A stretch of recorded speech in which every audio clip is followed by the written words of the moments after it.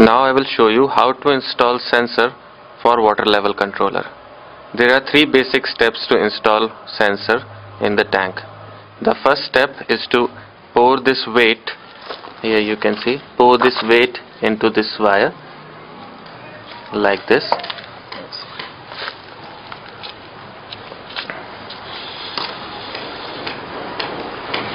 Pour it complete.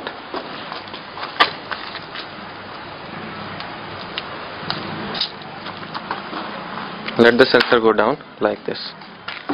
This is the first step. Second step is to tie this wire according to the height of the tank.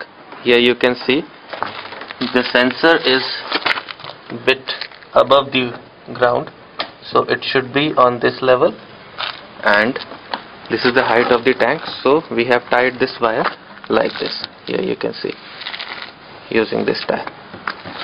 So this is the complete wire. This is the second step, and the third step is to tie this weight in the approximately in the mid of the tank, so that the sensor moves like this when the tank fills, and sensor moves like this when the tank gets empty. So tie this weight at this point.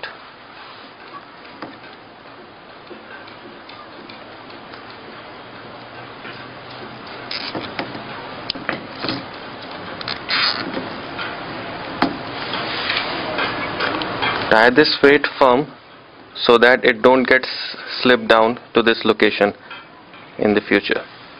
So here you can see the weight is tied. Now we will take this sensor inside the tank.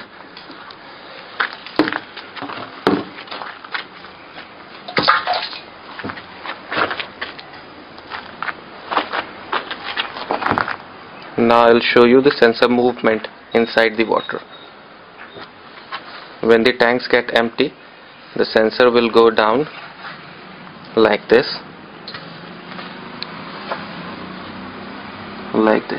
exactly. At this location the motor will switch on, and when the tank gets filled out, the sensor will move slowly like this, and at this location the motor gets off.